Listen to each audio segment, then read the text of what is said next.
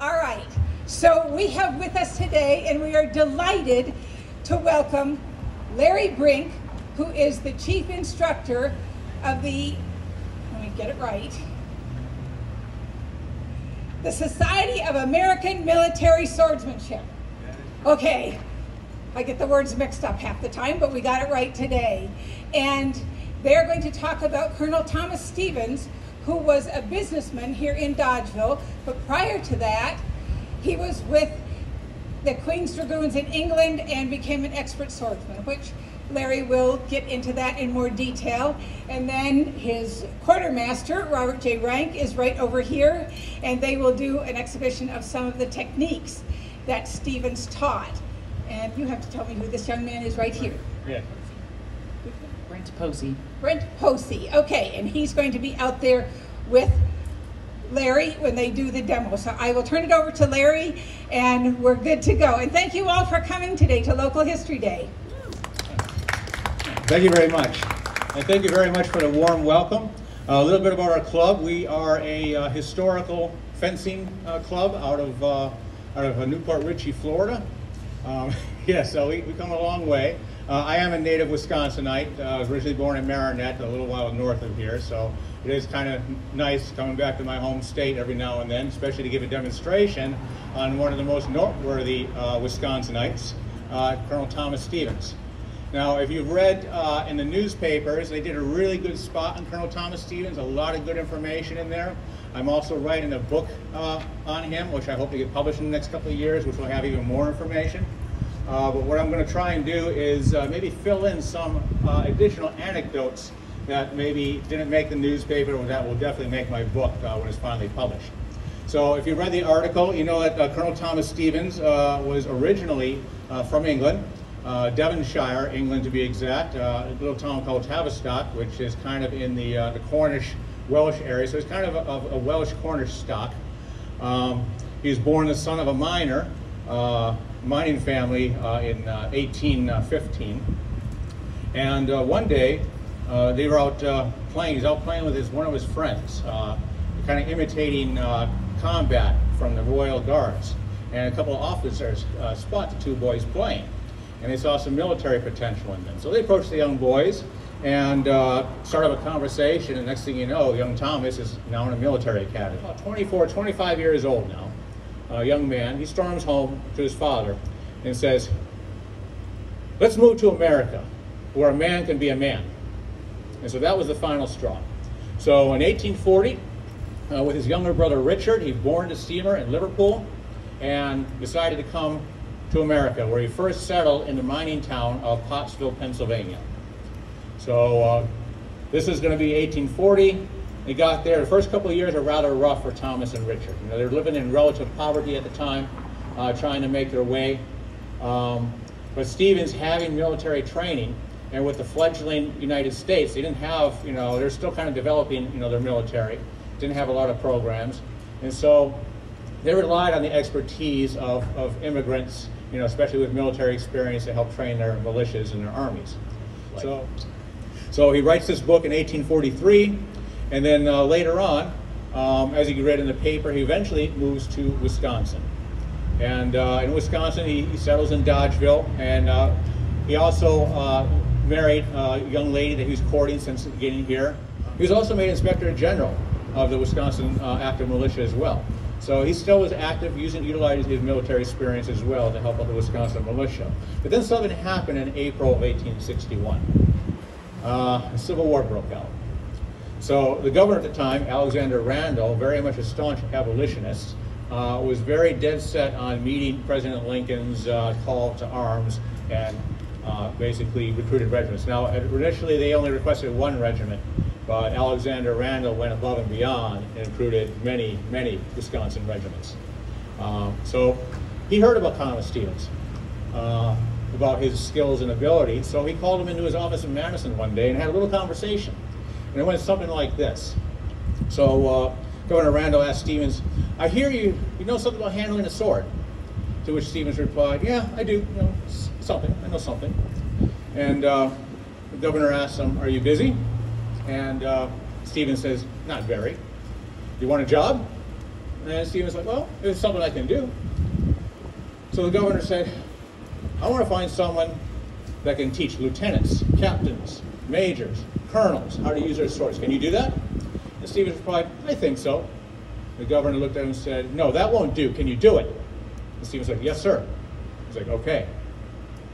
What I want you to do is go down, see the colonel at Camp Randall, and arrange for a course of instruction. And I want you to put those green officers through a course of sprouts they will never forget.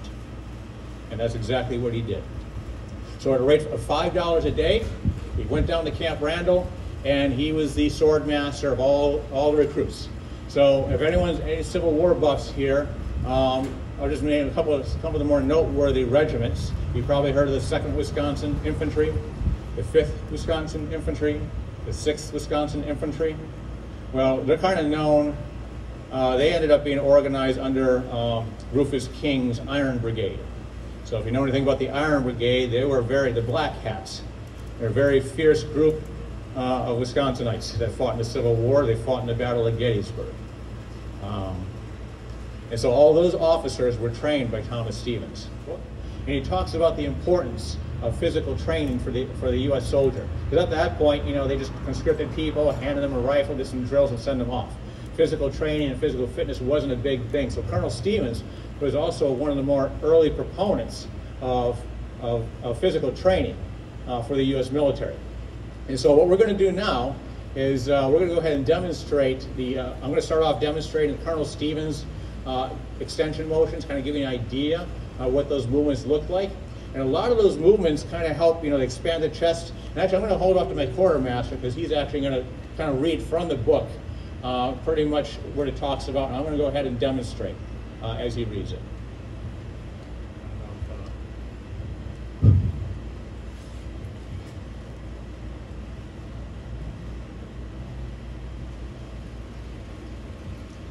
Colonel Stevens' first extension motion. The following systematic exercise gave energy and precision to muscular movements, flexibility, and prompt obedience to the will. They will give the body the pleasing and graceful appearance of firmness, steadiness, and dexterity in the positions and use of the limbs with the sword in order to secure an easy, upright position of body and require suppleness of limbs with general freedom and flexibility of the muscles. Various extension movements must be practiced. The following figures are given that the pupil may train himself in the absence of a teacher.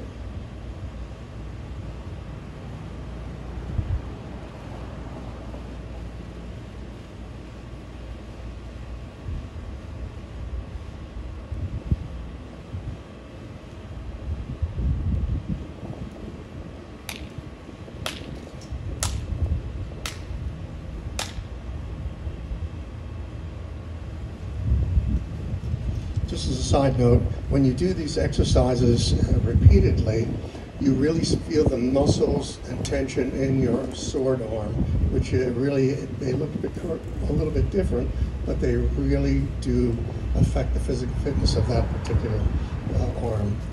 Now we're going to go to the balance practice and extension motions. In other words, this demonstrates the positions a swordsman would use on the ground when they are preparing to meet an adversary.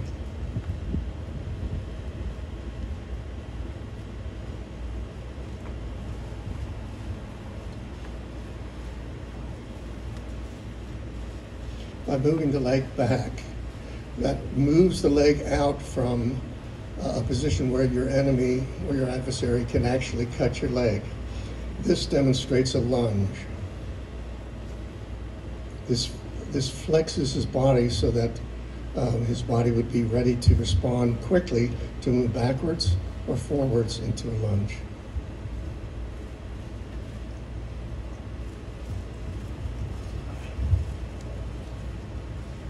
All right, so that is the basic warm-up that all recruits would do. So do we have anybody here that would like to go ahead and participate and maybe try out some of these exercises? Okay, so what I'm going to do is my students are going to go ahead and demonstrate what you're all going to do first. I'll talk through, and then once you see the demonstration, I'm going to call up anybody that wants to participate. I'm going to call up anyone that wants to participate, and we're going to go ahead and do them all together. Okay? And now the modern Army pretty much has also a position called carry saber, which the arm is straight. So anyone with military service has done sword manual knows what I'm talking about. So, but in the old days, this is the position of sloped swords, is which they would start. They would also start in something called first position. So first position, what they're going to do is they're going to turn their left toe out, and then their right toe is going to be facing their adversary. So this is going to form a line between the two that's called a directing line, all right, which is formed from the rear heel of both heels to the front toe of the first foot, to the toe of the adversary's foot, to the heel. Now at this point, they're going to get the command prove distance. So we want to make sure they're at the proper distance. So at prove distance, they're going to extend their sword arms, edge to the right, until the tips are pointing the guard, and they're immediately going to come back to the carry. Now from this point, they're going to assume an engaging guard.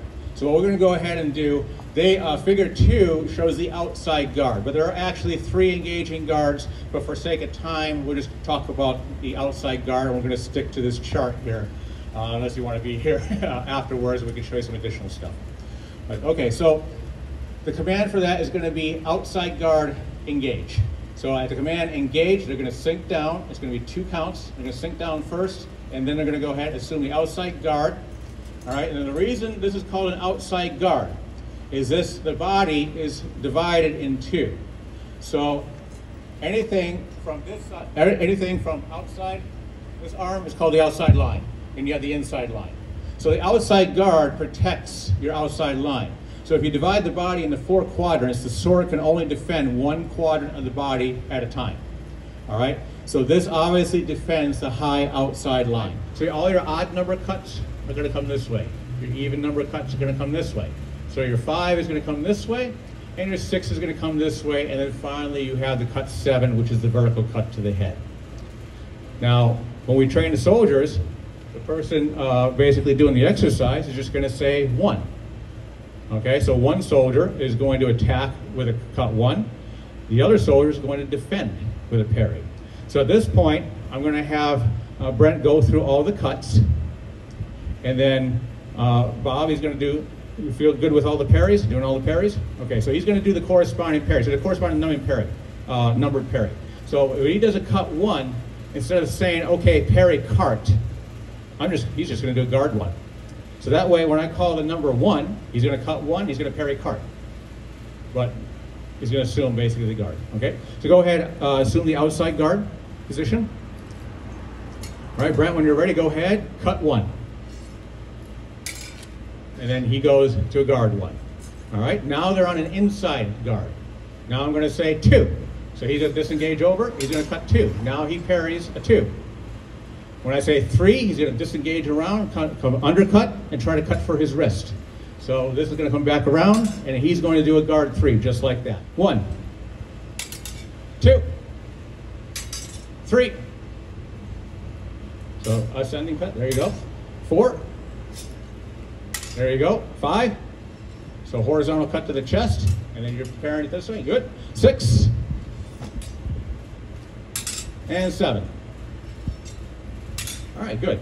So what we do, then I just start counting out random numbers. Okay, so I'll do 1, 3, 5, 7, 2, 6, and we just keep going faster. So if you're imagining now rows of recruits coming down here, and I'm just calling out numbers. So who would like to go ahead and fall in on one of these swords and go ahead and we'll just try to do this by the numbers. Right. So now there are 4 positions in this style of fencing, or stances. You know, anyone that has martial arts, you know there are different stances that you assume. So this particular system has 4. You're only really fighting with 3 in reality. So first position is a preliminary position before achieving a fighting stance. And so that is done. So you're at the position of attention right now at carry swords. So what you're going to do is you're going to turn your left foot out and then place your right foot the heel, forming a 90-degree angle. All right. So we're talking about so remember we talked about the directing line. So you're going to want to place yourself to where your toes are in line with your adversary. Okay, so go ahead and assume an outside guard, and we'll go around and we'll fix your positions. So go ahead, outside guard, sink down, and then step out with your right foot. Good. And then now, you want to go ahead and, I'm sorry, outside guard. There we go. All right, good. So you can see that your outside line, this side is protected. Your outside is protected. To 417 West Walnut Street. The original house was built in 1855 by Colonel Thomas Stevens, and I'm going to let the experts tell you more about him. This is Larry Brink, who is the instructor and main teacher. This is Bob Rank. He's the quartermaster as part of the martial arts program for the Society of American Military Swordsmanship. There you go. It's a mouthful. And this is Brent, a grandson that willingly came along to help with this event. And we're very happy to have all three of them here today. So I'll turn it over. Hi, as Sue said, my name's Bob. First of all, I'd like to thank the family members for allowing us to come here and to help promote this home, this beautiful home. It's no simple matter to maintain a home that was built in 1855. And it takes a lot of love and dedication to do that. And we'd just like to thank the family first and foremost. The second issue that we have is, how did Larry and my grandson and I actually come forward to this position?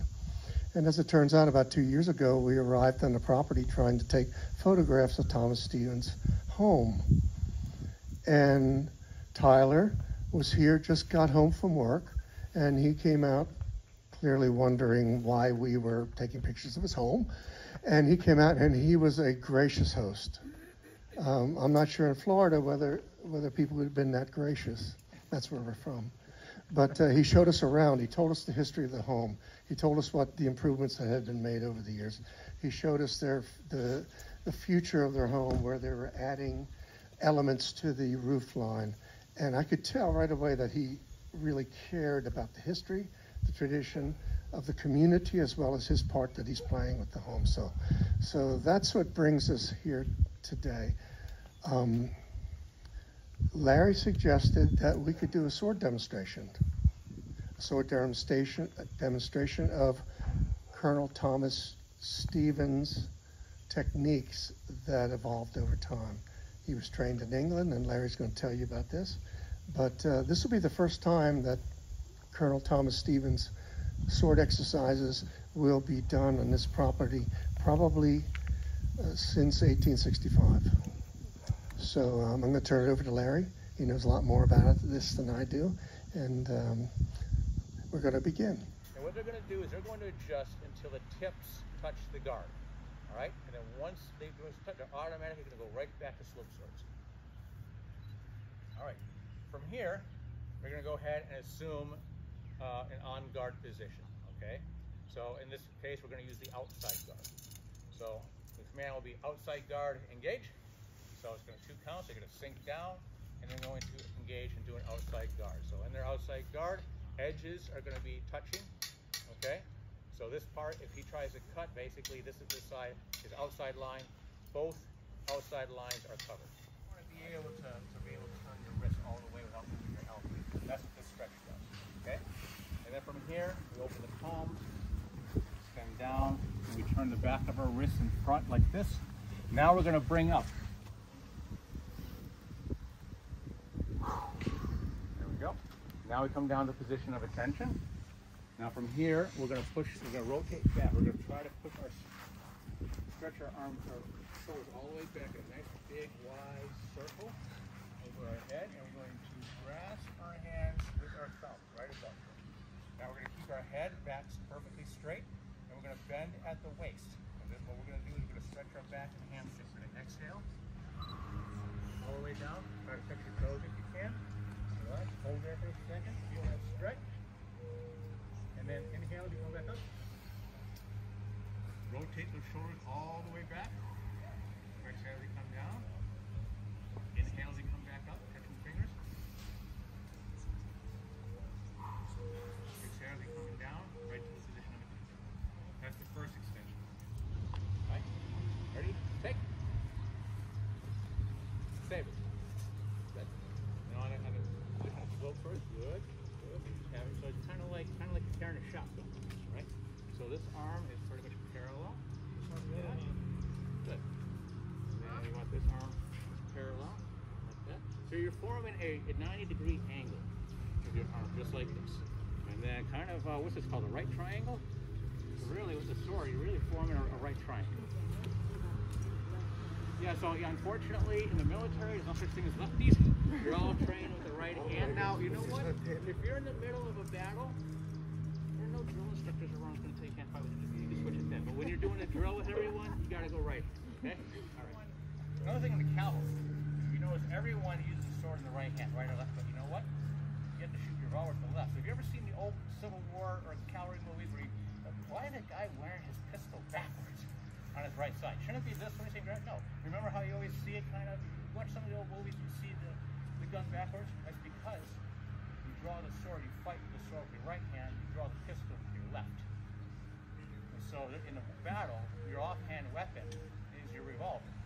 And so you're shooting with your pistol and you're fighting with your sword.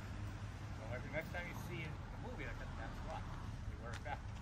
So if you're a right-handed, if I'm a right-handed swordsman, yeah, but guess what? I'm going to have to learn to shoot lefty. So you kind of learn to be ambidextrous. So it doesn't really matter what hand you are, you're going to be using one of those weapons in a non-preferred hand. So that's what this is. You're going to guard two. Ready? One. Good. And now you're going to come back to a guard. That's guard one. Good. Haircut's coming this way. So now, so now when you attack, the attackers, you're going to want to lunge in. Okay? And defend. Ready? 5. Very good. Good. Excellent. There we go. All right, so now from an inside guard, we're going to do our 6. So everyone assume an inside guard. So remember your wrists are going to be turned in. Good. All right, so on ready 6, our attackers are going to disengage and going to cut around from left to right. Our defenders are simply going to take their hand and just going to drop, make a circle, and drop their wrist. You don't have to move it. So don't move the whole arm. You want to keep the elbow low, and all you're doing is dropping the wrist, which is why this stretch is so important. Okay, so you want to keep this elbow here. Like you want to mobilize it, and you just drop the wrist just like that. If you can't do it, you can, but this is something that with exercise and practice you develop. All right, ready, 6. Very good. Oh, it worked. Nice. It works, yes. All right, last one. Good job. All right, ready. So yeah, from an outside guard, sorry. From an outside guard, yep. All right, now our attackers, this side now. Our attackers are just basically going to disengage over, straight cut, trying to split the head in half. Our defenders are not going to allow that. What they're going to do is they're going to bring their arm up to a hanging guard. They're going to let that energy slope right off. All that big, powerful blow, but you got to make sure the hand, you're looking under the sword here. Okay, everyone got it? All right, from an outside guard, ready, 7. Very good. Just like that. Just like that. So do that. So that's the defensive exercise. The high, low, and sloping away. Okay. All right. Anybody have any questions? All right. Okay. Yeah. Oh, yeah. So, like I said, you're not going to become experts in an hour, but you can see a deal. It's a Florida number, that's probably why.